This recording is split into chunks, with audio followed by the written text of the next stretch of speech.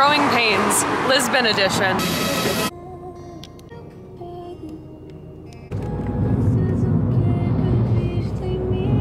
Hi YouTube, we are in Lisbon, Portugal for our solo trip. Super excited to take you guys along this trip. I landed at about 11 a.m. today and it's about 6 p.m. right now.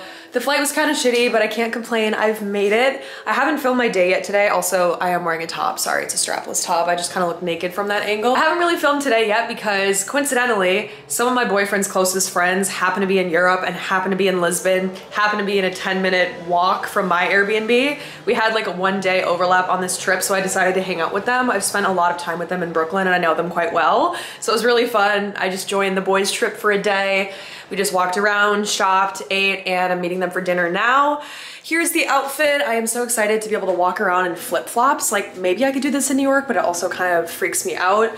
My place is beautiful. I will show you guys it because after this video is filmed, I clearly won't be here. But just like a stunning view. Let's go get dinner with the boys.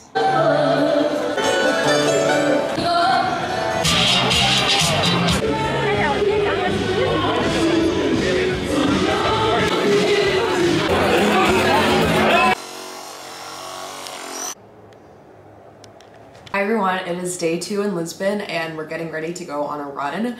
I don't know how far I'm going to be able to make it. Lisbon is very hot, very sunny, but most importantly, very hilly. I was walking home at midnight last night from going out with my boyfriend's friends, which was so fun, but it was a workout in itself to get home. Like, it felt like the remnants of Big Sur. It felt like San Francisco, like the one time that I've been there.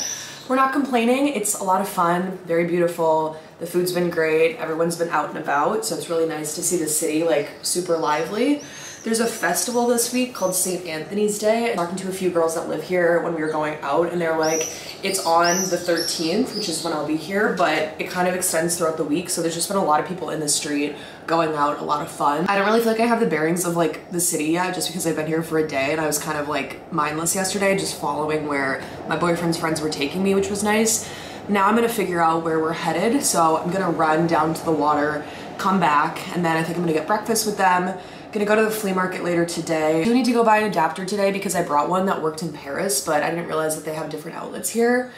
Dumb American moment, so I need to get that so I can charge my camera, my headphones, my phone, all of those things. No idea how far I'm gonna go. I think when you're traveling, it's really hard to perform well. It's so funny when I see a lot of my friends run like the Berlin Marathon, Tokyo Marathon. I'm like, how the fuck do you like adjust and your body actually feel good to PR those races or just perform well? It's because they go out a few days before, but still even that, I never really feel like at my best fitness when I'm traveling. I didn't really sleep on the plane. Yesterday was a bender, but we're in Lisbon. I'm gonna Planet Noosa set. This is super old, but it's this tie-dye set. My collection comes out this Sunday, which is gonna be super exciting. It's Father's Day, which is definitely gonna be bittersweet. I wish my dad could have been there to see me launch the collection.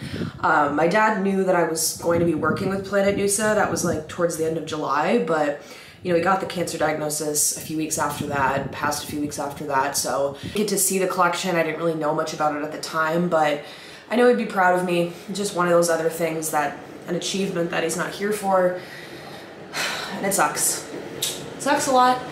We're gonna run. Go enjoy the city. I know my dad would be really proud of me for being here on this solo trip. Months before he passed, we were in Australia as a family and my dad and I got dinner by ourselves one night just because we wanted a different cuisine than the rest of our family. That dinner with him, he was talking a lot about his travels in his 20s and just really putting yourself out there and doing it while you can, doing it while you have health, doing it while you have money, doing it while you don't have kids and other things that are gonna make it much more challenging to travel. So I've been leaning into that. You guys know that I'm moving in August. I might be moving out of New York to somewhere exciting and international, but I'm not going to share any details on that until it's confirmed. But I could be moving somewhere else, and somewhere else really exciting. But we have to figure out a lot, and yeah, but I'll tell you guys if that does happen, obviously on YouTube. So let's go run. I will talk to you guys in a little bit. Hi everyone, it is a Tuesday morning and we finished up our run. We're heading to the flea market. Went about 4 miles on the run, ate a banana and some coffee after, but now I'm getting my true brunch. Getting it with my boyfriend's friend group. Solo trip, boys trip, but here's the outfit of the day. I did the shirt in New York right before I left for the trip and it screams Euro summer. Thank you. Yes,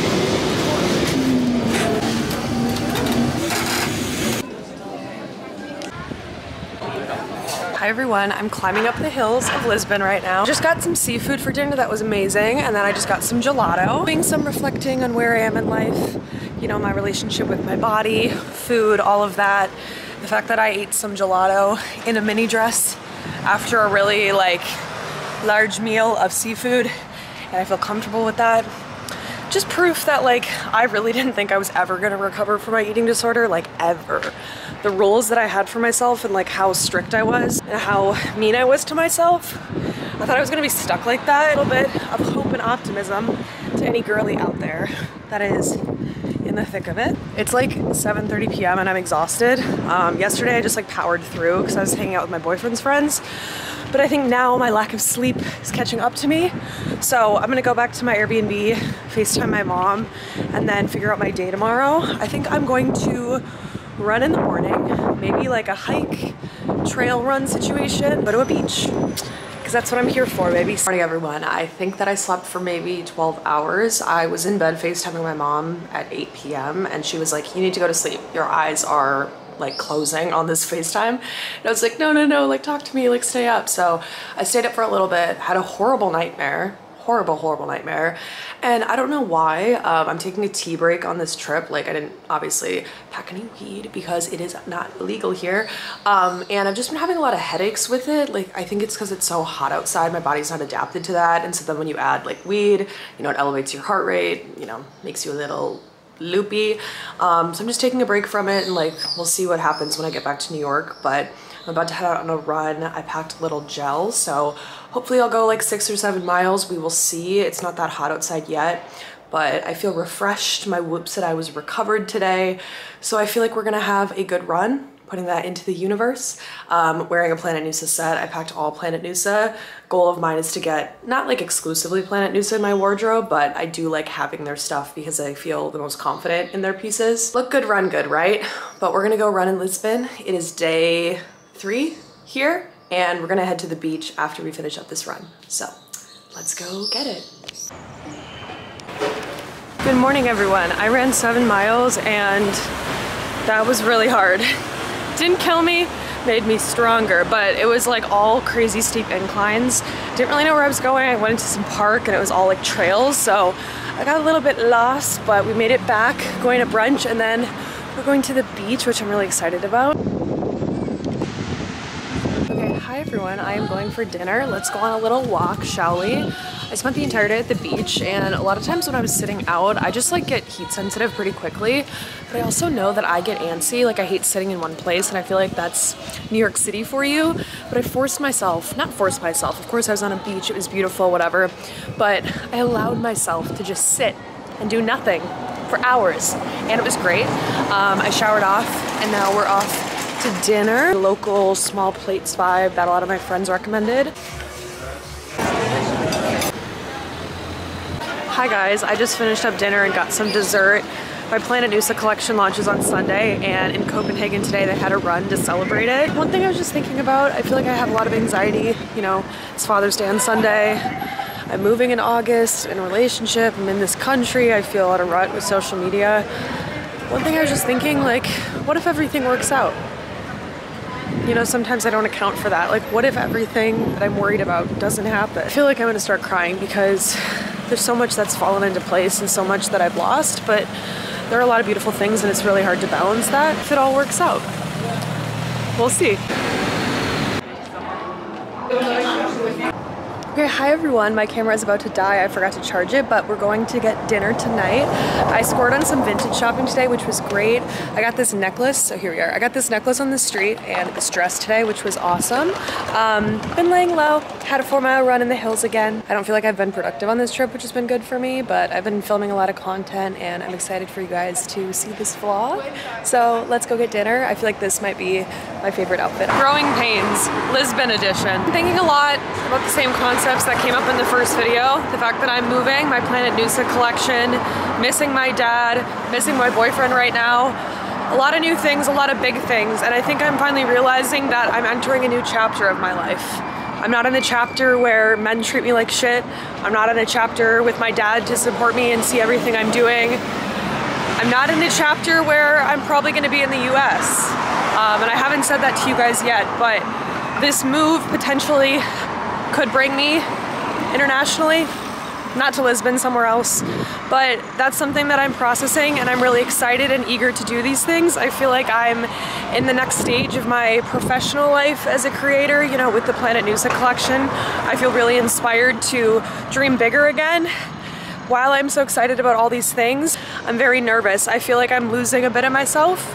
I'm losing the girl that, you know, made little TikTok videos and so independent and single and stuff like that. I don't miss that part of it, but I think it's an identity shift that I haven't really processed yet, you know? To be loved even when you have flaws is something that I've never had. Really commit to recovery from my eating disorder, to be kind and to see joy in the world every single day. That's been a new theme since my dad has passed. And I'm finally accepting that I'm growing up.